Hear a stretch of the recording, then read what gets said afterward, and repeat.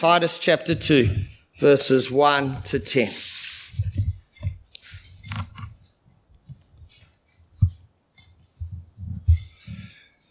But you must speak what is consistent with sound teaching. Older men are to be self-controlled, worthy of respect, sensible, and sound in faith, love, and endurance. In the same way, older women are to be reverent in behaviour, not slanderers, not addicted to much wine.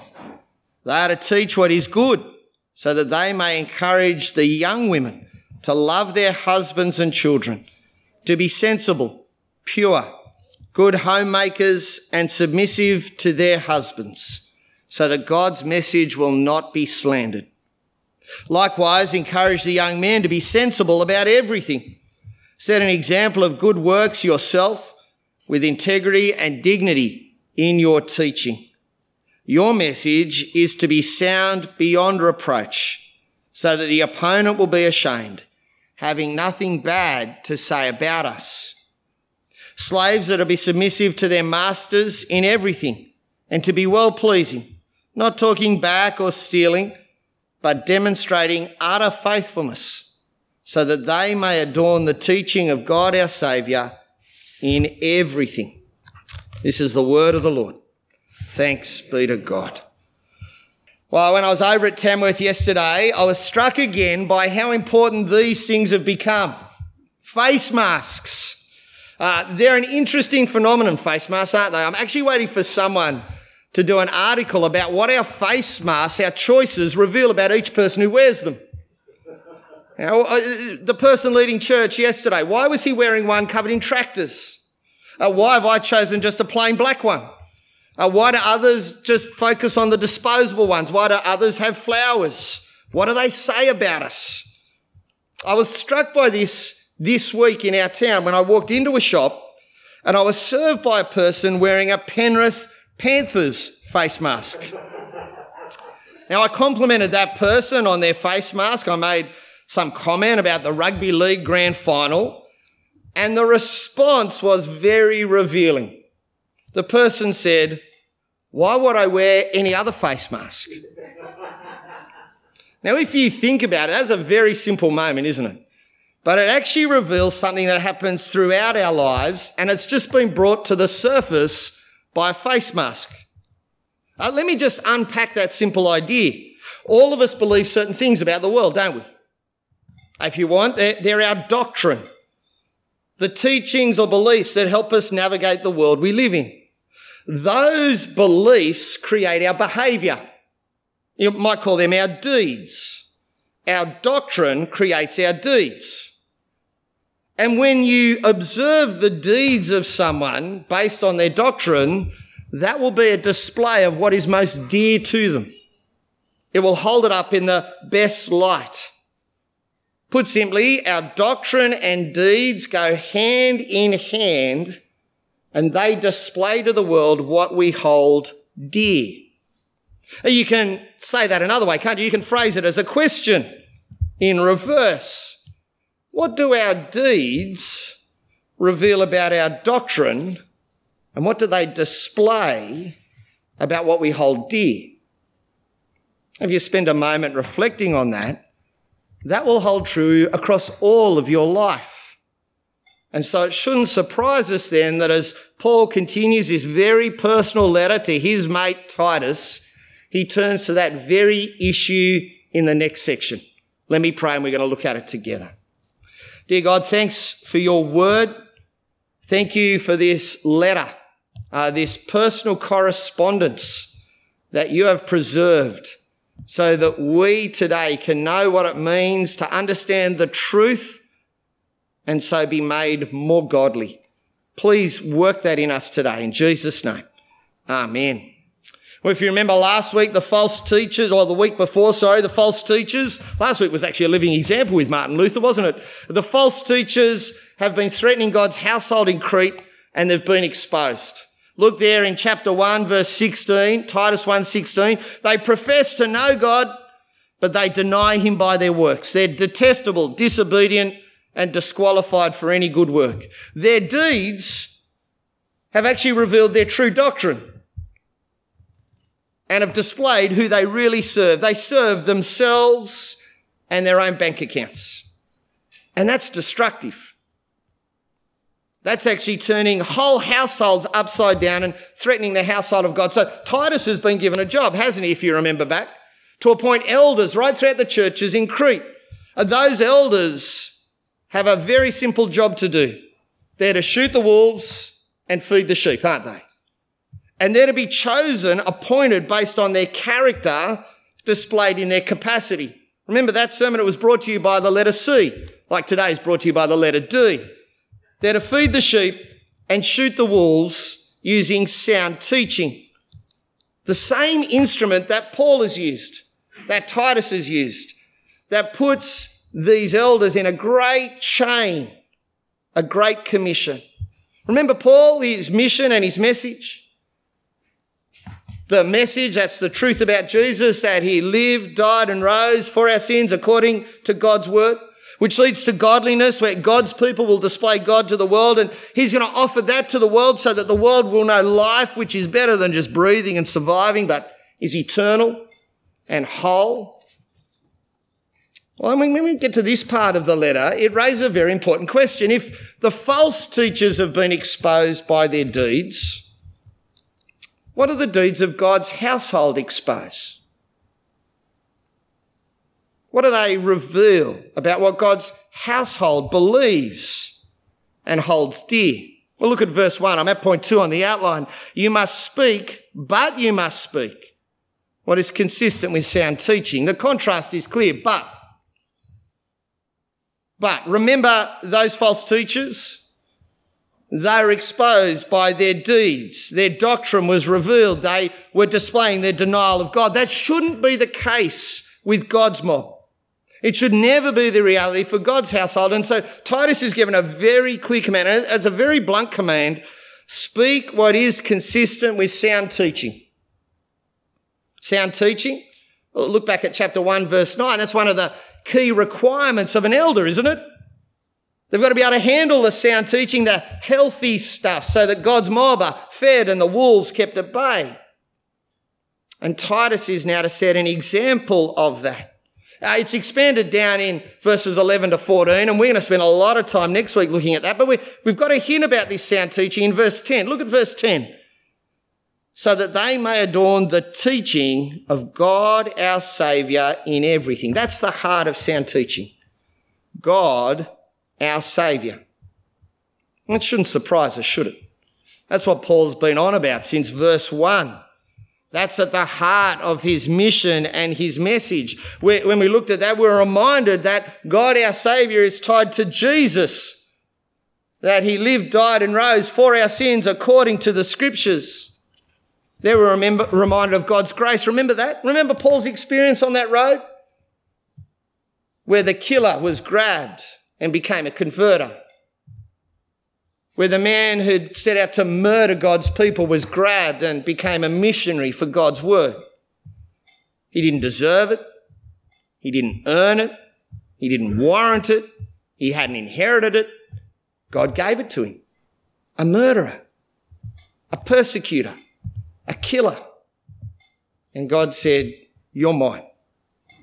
And showered on him a kindness and generosity and love that a rebel didn't deserve. That's expressed in what Jesus has done for us. Remember, it wasn't an invention of Paul, but it was God's revealed plan and purpose. Remember, it didn't just bring life as mere existence, but as the healing of brokenness and full restoration into eternity beyond the grave.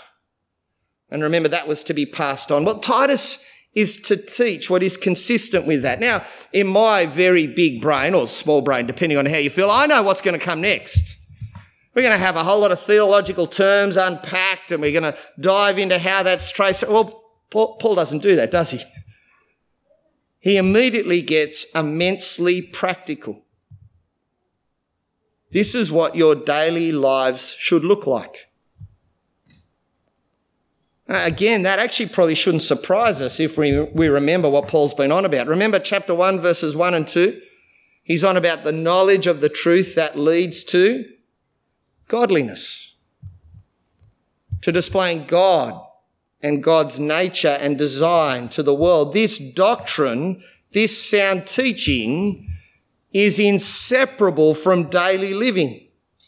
It leads to a regular, public and nitty-gritty display of God's character and design in every part of life. We're going to look at that in a moment, but before we do, let me just make 3 very simple observations that'll prove helpful, I think. Firstly, this is for us. Remember that last phrase in the letter where all the singular becomes plural, like for you? Well, it's here in these verses, and it's brought home because verse 1 is in the present tense. It's always present, no matter when you read this. It's here in the now. It's for us. Second, doctrine and deeds go hand in hand.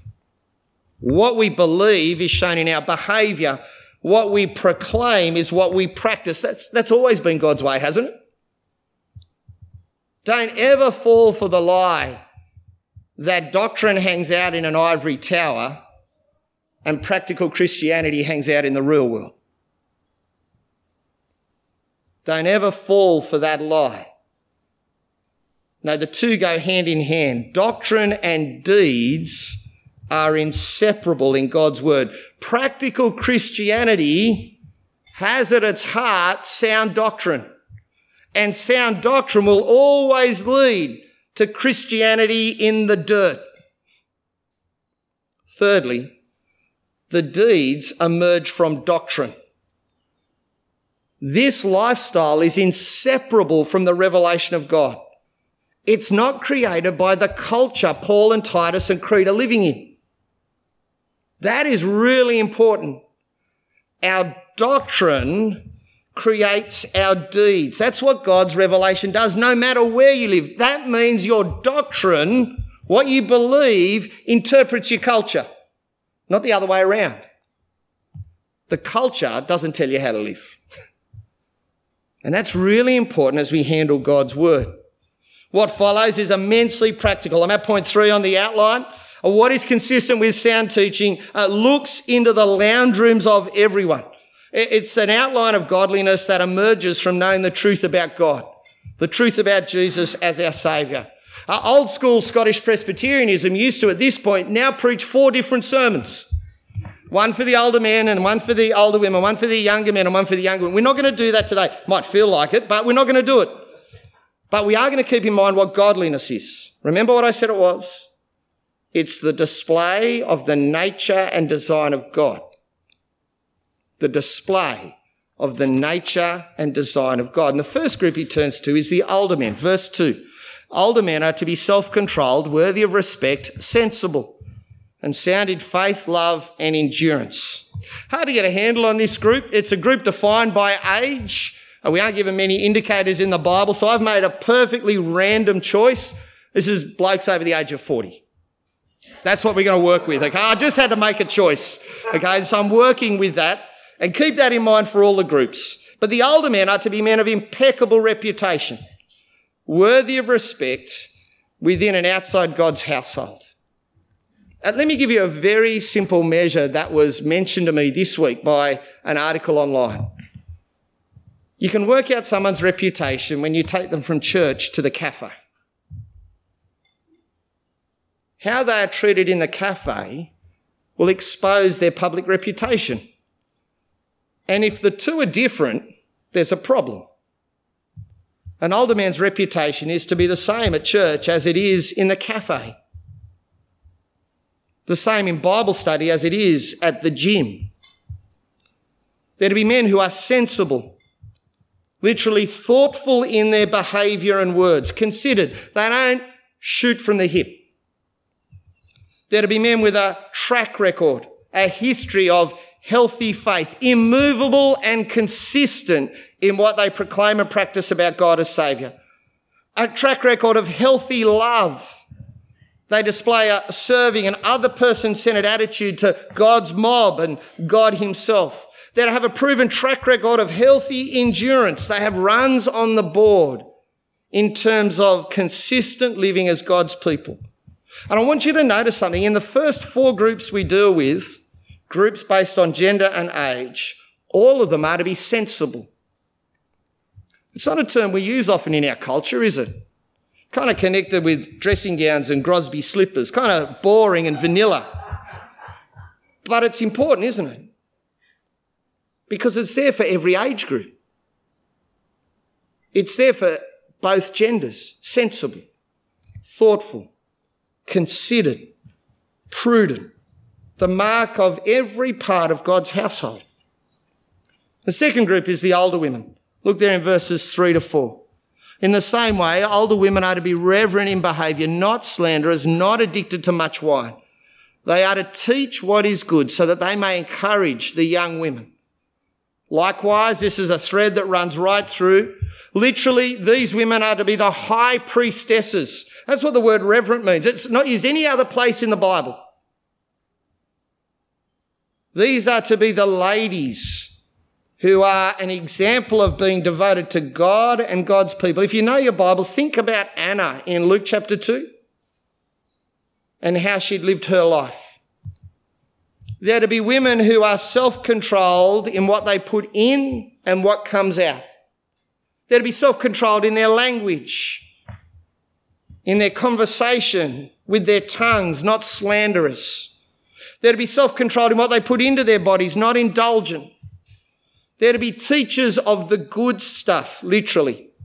Not just examples, but passers on of this truth about Jesus. And the group that are passed it on to is the third group, the younger women.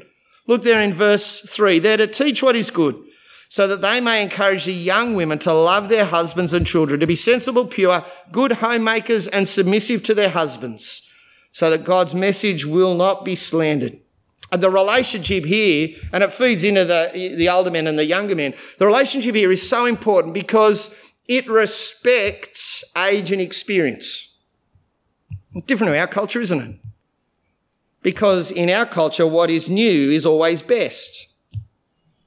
But here there's a transfer of knowledge, isn't there? From those whom God has sustained in years to those who are setting out. Across the age groups. That's why it's been such a delight to all meet together here. Every age group in the building. Every age group in the building. Diverse and mixed as an expression of that truth. The older women are to teach the good stuff to the younger women. A display of God's design and nature as he intended, not as our culture upholds. To love their husbands and children. Let me be very clear. Learning to love is the responsibility of all God's people, isn't it? We all need to learn to love aright. Just look at Ephesians 5 and what husbands need to be taught. But here we are told that older women are to teach younger women to love their husbands and children. The order's important. Love your husbands and your children. That's often the reverse of our culture, isn't it?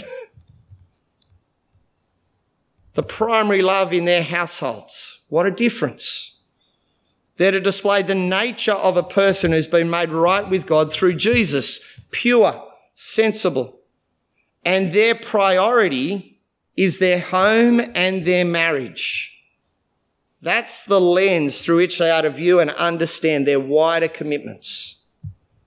The fourth group is the younger men. Look at verse 6. Likewise, encourage the young men to be sensible about everything. Set an example of good works yourself with integrity, dignity in your teaching. Your message is to be sound beyond reproach so that the opponent will be ashamed, having nothing bad to say about us. Now, in case you've forgotten, I'm talking about blokes under 40 here. And Titus is to set them an example. He's a role model, an older man to their younger men. Again, we get that model of the older women, younger women. Likewise, that consistent thread, and notice, sensible. Younger men, sensible, thoughtful, considered, to be evident in every part of your life, shown in good works. They're to learn from the older men, from Titus, how to be truthful and transparent and to handle the truth about Jesus in a healthy way. And the final group, slaves, verse 9. Slaves are to be submissive to their masters in everything, to be well-pleasing, not talking back or stealing, but demonstrating utter faithfulness so that they may adorn the teaching of God our Saviour in everything. Now, if I was in another country, I'd preach this section very differently to how I am now. That's an example of doctrine interpreting culture. But here, I think the safest ballpark for us is an employee. An employee is to be truthful, consistent, trustworthy, that kind of worker for their boss, conducting themselves in an obedient manner. Now, let me be blunt. These are the deeds that emerge from the doctrine that God is our Saviour, not from our culture. These are the deeds of godliness, and we're going to explore what that means a lot more next week. So we're going to make that connection a bit better next week. These emerge from the doctrine that God has saved us to be his household in this world, and so given us life that is grander than just breathing and surviving. But I hope you've noticed that I've left out 3 things. Did you notice that? I've left out 3 things. I'm at point 4 on the outline. Did you notice that in verses 5, 8 and 10 we're given another reason for this behaviour? A look at verse 5. So that God's message will not be slandered. Look at verse 8. So that the opponent will be ashamed, having nothing bad to say about us. Look at verse 10. So that they may adorn the teaching of God our Saviour in everything. The deeds that come from doctrine are a public display of how good God is, how great his salvation is. In no way should the deeds of God's household detract, deny, dilute, or denigrate the truth that God is our Saviour. In verse 5, don't let the deeds of the household drag God's salvation through the mud. Verse 8, these deeds must be such that there can be no foul thing said about God or his people.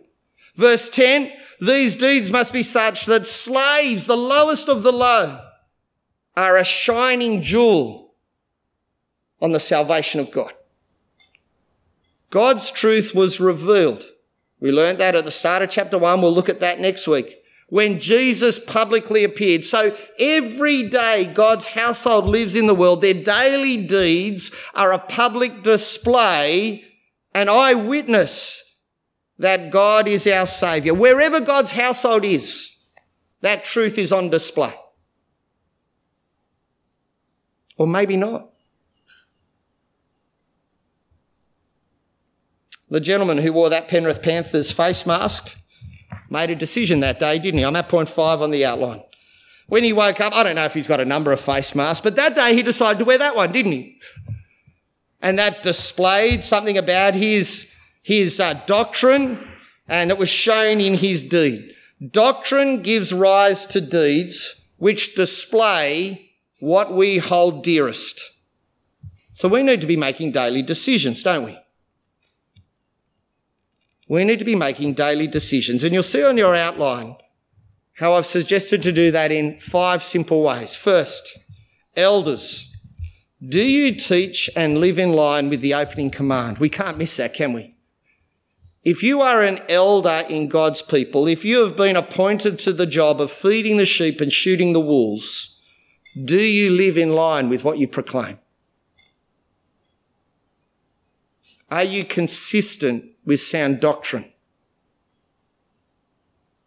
Second and third, does my doctrine define my deeds? What do my deeds display about the God who is my Saviour? Those questions are best answered together in reverse by asking this question: what impression do my deeds give about what I believe? And what do my deeds reveal about God who is my Saviour? That makes it a bit sharper, doesn't it? That makes it a little sharper because it asks us to consider in a question what we are displaying. And it must be asked of every part of our lives: home life, leisure choices, time management, login history, relaxation, parenting, education, work decisions. What is being laid out here is not about what constrains you by your culture, but it asks you to think about how your sound doctrine drives your deeds. Next week, we're going to look more at the link, but this week we're reminded that this must be the case. And to ask such questions might lead us to some tough answers. Our job decisions might be challenged, especially when they might display in reality that God is not our saviour, nor as good as we say he is. Our leisure decisions might be challenged as we see them exposed as more self-centred than God-centred. Our educational decisions might be exposed as they reveal the influence of opportunity over salvation. Our home life decisions might be questioned as we consider how our homes display the salvation of God in every part. Which brings me to the last two questions. How can I prepare myself for this stage in my life? How can I support others in God's household in their stage in life? Again, the two questions work together in their answer. They both revolve around the truth of God revealed in his word. I heard a younger man this week, under 40, ask, how can I be prepared to be an older man? Isn't that such a good question to hear asked? And the answer is very simple. It's to set down roots in the sound teaching, to spend time reading regularly, daily, consistently, deeply the Word of God, and to pray about it, asking God to help you apply it, to allow that truth to grab you, to stick to you, to mould to you, to marinate your existence. Moreover, older men and older women, find someone to help with this. Find a younger man, a younger woman, and for a season, spend time doing that together. In God's Word, reading it, discussing it, applying it, wisely sharing life around it. Likewise, younger men, younger women, find an older man or an older woman and say, can you do this with me? Please. And that applies all the way down, right through to the question you might ask kids after church on a Sunday, because we can all ask questions, can't we? What did you learn today? They might ask you back. Next week, we're going to spend a lot more time in the why. But this week, please remember this. Our doctrine and our deeds go hand in hand, and so display the goodness that God is our saviour. Let me pray. Father, thanks for your word. Thanks for Paul who wrote this letter. Thanks that you preserved it. Thanks for Titus who didn't throw this letter in the bin but kept it, perhaps reread it. Maybe it was tattered. But thank you that your truth is here for us today. Father, help us to consider our doctrine, which gives rise to our deeds. And Father, help that to be a public display that you are our saviour. Amen. Any questions? Baxter. When you said that Titus was an older man, I always imagined him as mid-30s. It's a good question. Baxter's asked the question that I mentioned that Titus was an older man, and Baxter's always thought of him in his mid-30s. Mate, so have I often. But it's interesting that in this section, he's put in the category of setting an older example, isn't he, to the younger men. And so it actually is a model. Again, let me work with football. It's actually a model of a back line in a decent rugby union team. Okay, the ball comes out of the scrum.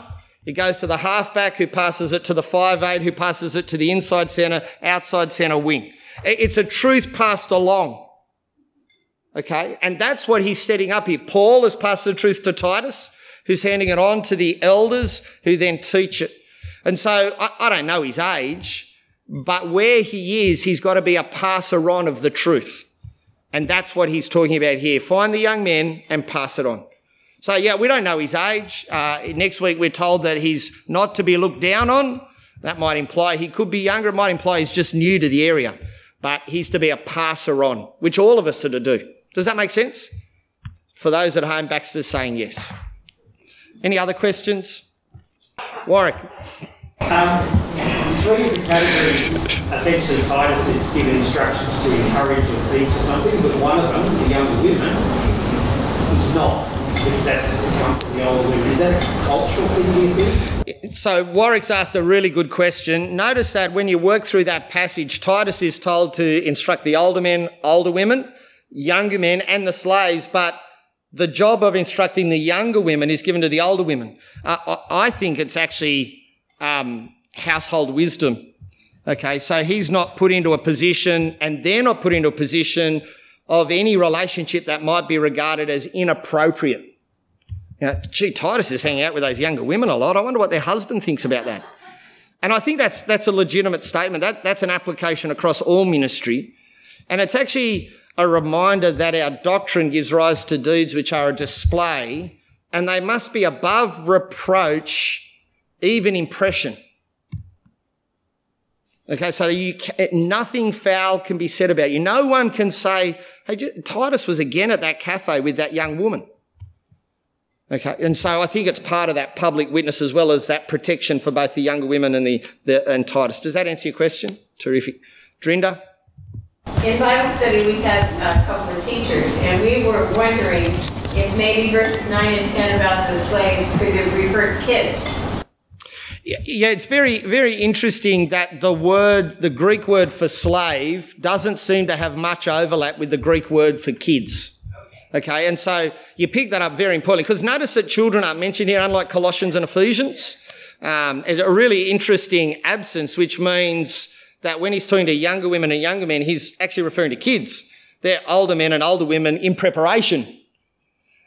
But the word for slaves is very different, which he keeps consistent in Colossians and Ephesians and Philippians as well. So yes, the younger children are not in that slave category. They're in the younger women and younger men category. Does that make sense? Yep.